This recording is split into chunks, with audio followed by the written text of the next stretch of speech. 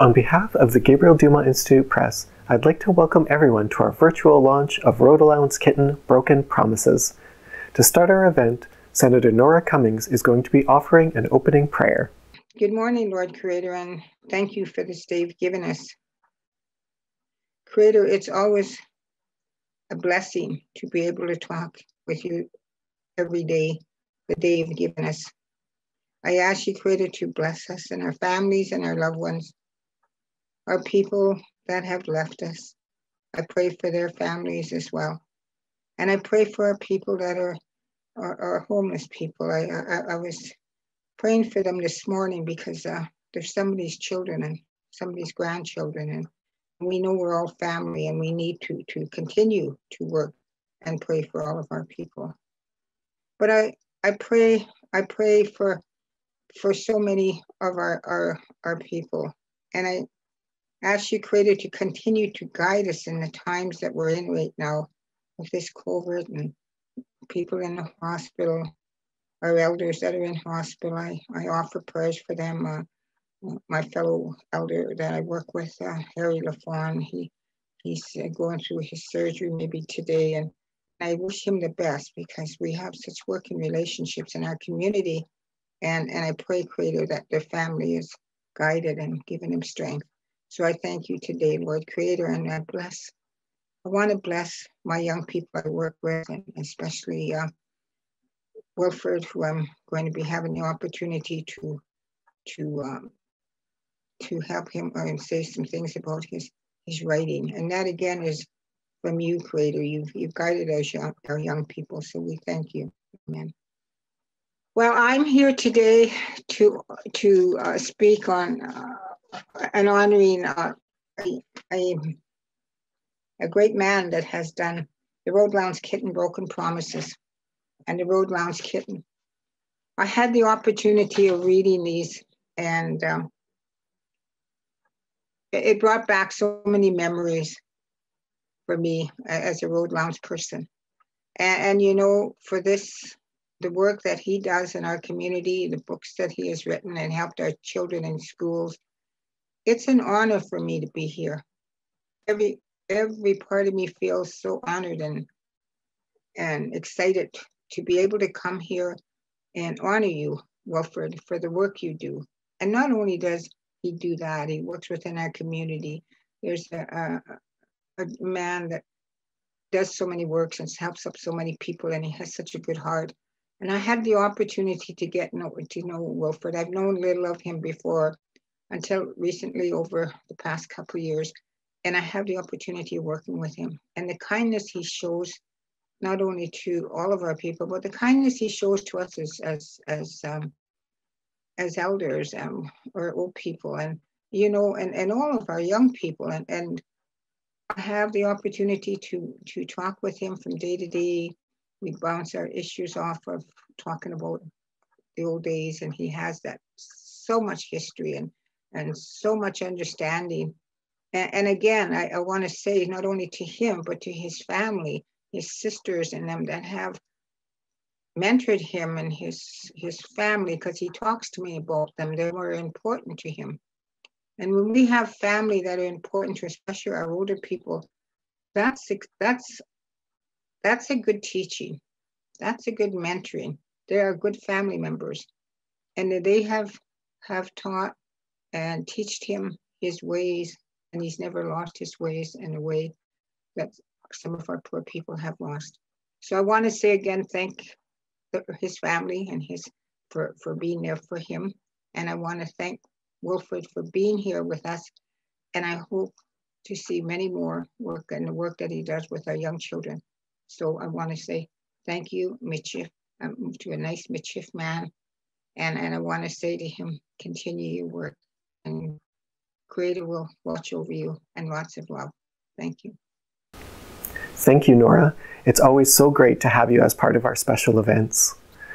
I'd like to welcome the elders, children, friends, and family who are joining us for the launch of Road Allowance Kitten, Broken Promises. Written by Wilfred Burton, illustrated by Christina Johns, and translated into Michif by Norman Fleury. This much-anticipated book is the sequel to Road Allowance Kitten, and it continues the story of Rosie, Madeline, their families, and of course, Kitten. We're launching this book today in Saskatoon, on Treaty 6 territory and the homeland of the Métis. GDI's mandate is to educate and train Métis citizens and to promote and preserve Métis history and culture. We accomplish this through websites, videos, workshops, schooling, and of course through books. Wilfred is the author of a number of other books published by the Institute and available through Gabriel Dumont Institute Press. These include Rougarou Mickey, illustrated by Leah Marie Dorian, The Big Tease, a story of Eliza Delorme and her cousin Edward Beaupre, the Willowbunch Giant, illustrated by George Gingras. Wilfred is also the author of our first series of early readers, Tanchet Books, which he co-wrote with Angela Caron. He has also co-authored 3 books with Ann Patton, Fiddle Dancer, Dancing in My Bones, and Call of the Fiddle. Allowance Kitten, Broken Promises is Wilfred's latest book. Please put your hands together at home for Wilfred. Tanchikiawau. I am very honored and humbled to be presenting my latest book, Allowance Kitten, Broken Promises, to you at this book launch. And I thank Gabriel Dumont Institute immensely for publishing the sequel to the first book, Allowance Kitten. When we did the book launch in Regina for Allowance Kitten, the very first question was, what happened to the people and what happened to Kitten? And so immediately the wheels started moving and we decided that there had to be a sequel to Allowance Kitten. And so today I'm going to present to you Allowance Kitten, Broken Promises.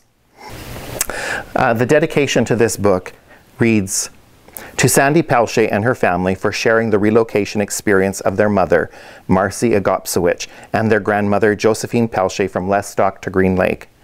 We also want to honor her great-grandmother, Marguerite Rose Galerneau, also known as Bijish. It was Marcy's wish for her descendants and all of us to remember this traumatic story. It is part of our Métis history, never to be forgotten. Meadow Lake, hollered the conductor, gather up your things. Onishka, Kitten, wake up. It's time to get off this rattly old train, whispered Rosie as she swept the calico into her arms. Take good care of that beautiful cat, shouted the conductor as Rosie stepped down from the train. There, at the bottom of the stairs, were crowds of strangers staring at them. Amongst the crowd, there were the men in suits. Rosie and Madeline immediately hid behind Mama. Pitch your tents along the edge of town, the men in suits yelled. You'll go to Green Lake in a few days. Rosie emerged the minute they left and began helping Mama collect their things while Papa unloaded the horses and wagon. She wondered what their promised land in Green Lake would be like. Ah, va-t'en, Rosie sputtered. What are those pesky little creatures flying into my mouth? They're just fish flies, said Papa. They won't hurt you. The horses, swishing their tails wildly from side to side, didn't like them one bit either. The bugs didn't bother Kitten, though. They were just one more thing to chase. 2 days later, everyone set off for Green Lake. Long stretches of road made of logs kept the wagons from sinking into the mud and muskeg. It was so bumpy that Rosie had to hold Kitten tightly so the frightened cat wouldn't jump off the wagon. This road is gonna shake my teeth out, chattered Papa. My bones are gonna break, stammered Rosie. That was the only laugh they had that day. Upon arrival in Green Lake, they found out their land wasn't surveyed. They had to set up camp again. It didn't take long for everyone to get restless. What's going on? Asked Mama. We can't live like this forever. There is nothing here for us. I want to go back home, whimpered Rosie. Please, Papa. Be patient, my girl, responded Papa. I'll try and find out what is going on. Tell them we don't want any more fish dumped on the ground, added Mama. We aren't dogs. Rosie was sad. She missed the flat, treeless prairie with its big blue skies. She missed her cozy little house on the Allowance where she spent her days doing fun things. In the south, they didn't have to rub axle grease on the horses' open sores caused by the horseflies or live in tents. She longed to go home. Kitten didn't have a worry in the world. She spent most of her day stalking ground squirrels. She'd wait for the cheeky little rodents over one hole, and a few seconds later they'd pop up in another. It was a fun game for the ground squirrels, but frustrating for Kitten. One day, Papa and Uncle finally met with the men in suits. "They'll take us out to the land in a couple days and show us where we're going to live," Uncle announced. Days passed before they got to see the promised land. "What's wrong, Papa?" asked Rosie when he and Uncle returned. By the look on Papa's face, he was not pleased. "They nailed boards with our names onto the trees to show us where we'd be living, but they still aren't finished surveying. There's just bush and mosquitoes and nothing but broken promises." "Mama asked one of the ladies in town about school for us," added Rosie. "They only have room for their own kids." "Another broken promise," exclaimed Papa. "There is nothing here for us. Let's go back home." Now this was music to Rosie's ears. She grabbed Madeline's hand and did a happy dance. The next day, they were on the move. They didn't know exactly how to get back, but they knew where the sun came up and where it went down. They knew where the North Star was in the sky, and that is how they would navigate home. The first day, they headed south of Green Lake. Wherever they headed, there was bush as far as you can see. Every time they stopped to rest the horses, Rosie and Madeline let Kitten explore. "Watch Kitten," warned Mama. "You don't want her to get eaten by bears." It wasn't a problem because Kitten was a bit of a scaredy cat. She stuck close to the girls. Papa motioned for the other wagon to stop. "Let's stay here for the night. There's plenty of grass and water for the horses and shade for our tents." "Look at all those berries," Rosie shouted. "Don't go far, girls. Where there are berries, you'll find bears," warned Mama. Papa and Uncle went off to see if they could get a partridge, a rabbit, or a deer for supper. "The land provided for us," said Papa upon his return. The second day on the road, they spotted a cabin. Sure enough, it was the home of a Mitchell family. There were some kids and an orange tabby named Tommy. Everyone got along well, even Kitten and Tommy. That night, the trapper played his fiddle, his wife played the squeeze box, and Uncle played the spoons. Everyone danced around the fire. "This is just like back home," laughed Rosie. The trapper needed help fixing his cabin, but so Papa and Uncle helped. In return, he gave them flour, dried meat, and directions. With spirits high and a route in place, they struck off after sunrise. They were full of purpose and hope. The next evening, there were fewer trees with small grain fields here and there. They decided to go off-road for the night. It was dusk when they got the tents set up and supper started. All of a sudden, they heard shots. Bang! Bang! Within seconds, 2 men mounted on spirited horses rushed into camp. Quick as jackrabbits, Rosie and Madeline scrambled into their tent. "What are you doing here?" roared one man. "Who gave you permission to set up camp?" yelled the other. "We're going south," replied Papa. "We need a place to camp for the night." "Not on my land." "We don't want any trouble," exclaimed Papa. "We'll leave in the morning." "No, you'll leave right now," demanded the man. Quickly, the horses were hitched to the wagon and the tents loaded. "Be on your way and don't come back," shouted the men. So from that day on, they traveled at night and stayed off the main roads. They didn't want any more trouble. After a few days, they got to the South Saskatchewan River and found a nice spot to camp by the water. It was close to the ferry crossing. After a good night's rest, Papa and Uncle decided to try and find some work nearby. When they returned, Papa announced, "We can make some money picking rocks and roots for a farmer for about 3 days." Rosie and Madeline got excited. "Now we have time to go and explore." "Don't go far and keep out of the water," reminded Papa. "Kitten is tied up," Rosie called as she and Madeline scurried off. "Let's skip rocks in the water," suggested Madeline. "We can make boats out of sticks and watch them sail away," added Rosie. After a while, they heard Mama calling and rushed back to the camp. The first thing they noticed was a loose rope. "Where's Kitten?" questioned Rosie. "I don't know. I thought she was with you," said Mama. "Oh, no!" shouted the girls in unison.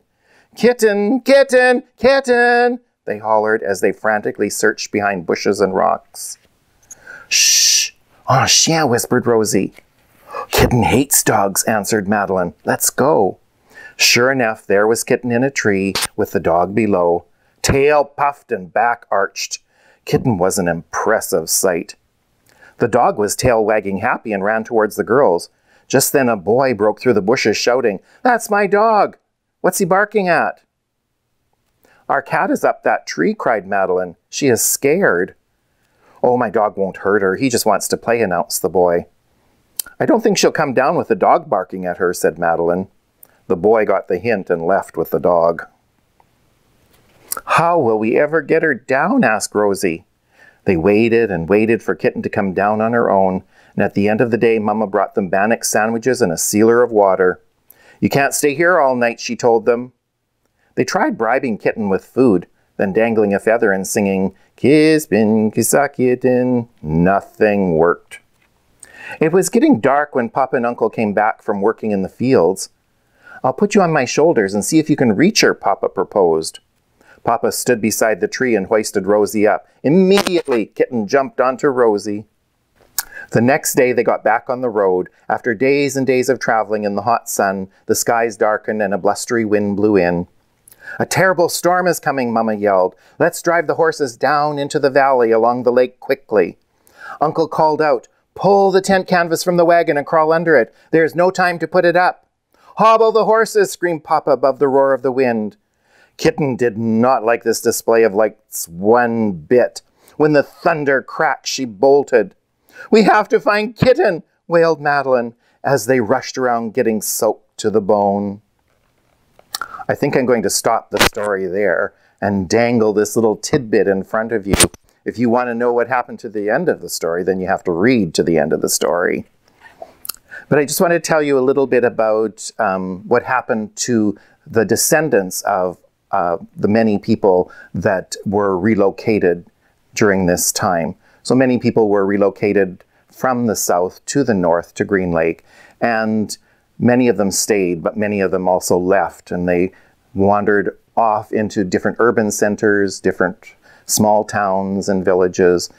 But you will find many of the descendants of the Road Allowance people scattered throughout Saskatchewan to this day. They're still alive, they're still with us, they're still going strong. And so I think this story, this particular story, shows that there is strong resilience amongst our Métis people. I was very fortunate to be able to solicit 2 classrooms to listen to the story, Road Allowance Kitten Broken Promises, and then come up with some questions specifically for this broadcast. So I'm going to read some of their questions, and I thank them very much for the in-depth way that they were thinking about the story. So this is Clyde, and he's in grade 3 from Regina and Arcola Community School. And he asks, how long did the trip take? What a great question. The trip probably took at least 64 days because the gestation period of a cat that's going to have kittens is 64 days. So it would probably take over 2 months for someone to go from that distance to the south. They had lots of obstacles in the way. Just like in this story, people stopped along the way, they camped, they rested, they worked, they had to get enough money to continue the journey to buy provisions, and so it probably would take about 2 months or more. Summer was almost over when the families did arrive in the south, and so that limited them in their earning power because they now have wasted the whole summer just traveling and not making money to buy provisions for the winter. The second question comes from Nicholas at Arcola Community School, and he asks, why is Kitten the character in this book? And that's a really good question too. I chose Kitten because when I heard these stories from the old people, all 3 of the old people that told me this story, their stories were very similar. And a couple of those old people in their stories was a cat. However, the cat didn't come to such a good ending in their stories. And I thought, if I'm going to write this story and record this history, I want it to be more of a happy ending. And that's why this book is a work of fiction and not based on some true stories. So I took the kitten and I made Kitten a central character to be attractive to younger readers so that they would enjoy the story, they could follow the life of Kitten. The next question is, how many Métis people had to leave? And that's by Peyton from Arcola School as well. So a lot of Métis people were relocated. So almost all Métis people who lived on road allowances across the entire province of Saskatchewan eventually were relocated. So in the south, they were relocated earlier because that's where most of the farms were, and that's they wanted people to move out of there. But then as years passed, they kept going further and further north and relocating more and more people off of the road allowances. How many people had to leave? A lot of the population were living on Crown land, on road allowances, and so they had to be displaced. And so they moved, and many of them moved to villages and towns and cities, like I said earlier. This question is from Luke, and he's from Brownell School in Saskatoon. And he asks, why didn't the farmers let them use the land to camp? So if you remember in the story, the farmers are the families are camping, and the farmers come and say, "Get off our land!" And at that time, Métis people were segregated, and people didn't want them to be around. So there were racist attitudes, there were stereotypes that people had about Métis people, and so they were asserting themselves to get off of their land. They owned the land, they weren't being very kind, and this is a true fact from the stories of the old people. They did travel at night, and the reason they travel at night is because people treated them so poorly. And that is a true fact. And they did make it to their destination without having to encounter a lot of racism. The next question is from Bruce, and he's also from Brownell School in Saskatoon. When they got back home, were they going to rebuild their houses? So if we remember from the first story, Allowance Kitten, you'll notice at the very end of that story, they burned all of the houses on the road allowance in Lestock at Little Chicago. And so they really didn't have a place to go back to. And that happened repeatedly over the province of Saskatchewan, where the houses were burned immediately after the Métis people were evacuated. So when they didn't have a house to rebuild when they went back home. They weren't allowed to go back to the road allowance. But many Métis people went back and worked in cities. In this particular story, I didn't mention it in the story, but they found their relatives, and they had built tar paper shack on the edge of the dump in Regina. And so that's where Rosie and her family and Madeline and her family stayed with their relatives until they got back on their feet. And so we can assume that most people got jobs, provided for their families, because their descendants are still around today. So the last question is from Gerline from Brownell School in Saskatoon. And it is, what is a road allowance? So that's a really important question, because both books are based on the premise that these people lived on a road allowance. So a road allowance is a narrow strip of land. It was intended to be a road, but in the grid system in Saskatchewan, every 2 miles a road was to be built. However, lots of the roads never got built because they didn't need to have a road there because there wasn't enough people, or it went into a lake or a big slough, or maybe even a reserve was there, and so they didn't build the road. So these little pieces of land, narrow strips of land, were free, and many Métis people squatted on this land because they worked for local farmers picking rocks and roots and different things and earning a living. So then they would be close to their work source. I would like to thank Destiny Casey at Arcola Community School for inviting me into her classroom and letting me read to the students and having them come up with questions for this event. I'd also like to thank Glenda Osadchuk from Brownell School here in Saskatoon for opening up her classroom. It's a grade 3-4 classroom, and Angie Karen is the principal there. And I just want to thank them for opening up their classrooms and inviting me in, having me read the story, and providing questions. Thank you very much to all of my family and my friends and the general community for listening to this book launch today. Especially want to thank Gabriel Dumont Institute for publishing such an important story. I especially want to thank Christina Johns, who did the illustrations for both of these stories.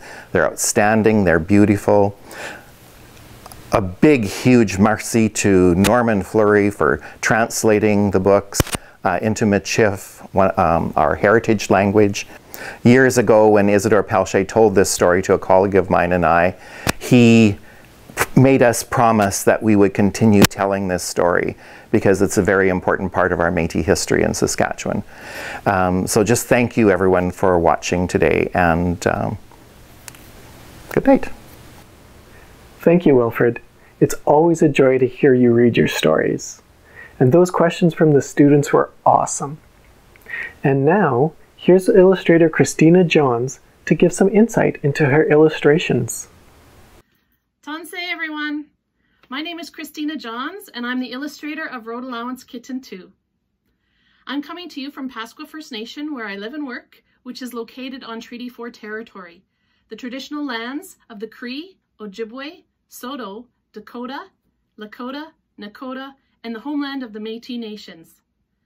It has been such an honor to work with Wilfred Burton and all the good folks at Gabriel Dumont Institute, like David Morin and Karen Schmann, all who had the confidence in me to be able to illustrate this wonderful story and bring it to life. As the illustrator, I get to talk to you about the pictures of the book and the thoughts or feelings that I was trying to get across. So let's start with the cover. Once again, David Morin chose the cover picture from the very first illustration that I did, just like in book 1. And he chose it probably because it's colorful and it gives off a sense of where the story is going to take place. The picture gives a feeling of somewhere different other than the prairies. And it's also kind of a little lonely picture, and I created it that way because I thought, I wonder if pets get homesick as well. And so I was thinking Kitten might be homesick, being taken away from the prairies. One of the other things that I really wanted to do was to pay homage to the beauty of Saskatchewan and all of the kinds of weather that you can experience living in Saskatchewan. You could have beautiful sunrises, gorgeous sunsets, cool days, hot days, cloudless skies, and then really intense storms. And that's one of the things that I really wanted to showcase in the illustrations, was all the beauty that is Saskatchewan. We definitely are the land of the living skies, that's true. And that's why you'll also see a lot of sunsets and silhouettes. And I just love that time of day, and I observe sunsets a lot, go for drives, and take lots of photos. One of the things you may notice in the story is that Rosie and her cousin are looking a little bit more grown up. Well, when I started painting, I wanted to put myself in Rosie's shoes, and I tried to think of what it would be like experiencing this firsthand as a small child. It might be really scary growing up so far from what you're used to, so far from home, and seeing all of the struggles and hardships that your family and friends and that your people are facing. I think that would tend to make a young lady grow up very quickly. And so I kind of wanted to put that perspective on it too, is that she's no longer a baby anymore and doesn't need her blanket for comfort. Kitten is her comfort, and Kitten is also her relationship to her cousin. And she needs those things, her family and her cat, to bring her through these hard times. In the first scene of the story, where Rosie steps off the train into this new place at Meadow Lake, if you look at the picture, she's kind of stepping off this dark shadow of the train into this colorful light, which is supposed to be a promising place. If you remember in Road Allowance Kitten 1, Papa had explained that there was all of these promises of their own land, lots of trees to build houses, lots of good fishing and hunting, and a promise of a school. And there was all of this hope that was built up. So it was supposed to be a positive move for Métis people at the time.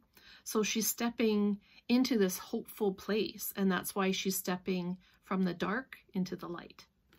Another thing you may notice about the illustrations, for all of the things that were kind of happy times throughout the journey, throughout the story, like meeting the other family, Uncle playing the spoons, you will see that the background is lighter, and all of the pictures with Kitten will also be lighter. When the dog is barking Kitten up the tree, not a happy time, it'll be a little bit darker. When the men come rushing up on horses trying to be intimidating, not a good time. So the storm, all of those things will be a lot darker. Happy times lighter, and as an artist, you get to play with color and shadow that way. I like that the story is also a little piece of activism by this particular family. They were not going to stand by and just take the government's broken promises. All throughout history, us as Indigenous peoples all across Canada and all across the world are faced with broken promises every day, and not only treaty promises. And we are just starting to have a voice and take a stand against racism and oppression. It's like a little piece of reconciliation that I'm able to tell this important part of Saskatchewan's history. And I'm very humbled to be a part of it. Merci, miigwech. Thank you, Christina. It's great to hear how much thought goes into each illustration. Now, as a special way to close the book launch, the next 20 orders of Road Allowance Kitten Broken Promises to come through our online store, www.shopmetis.ca, will be signed editions by Wilfred. One signed copy per order. Thank you again to Nora, Christina, Wilfred, and all of you for watching. Marcy.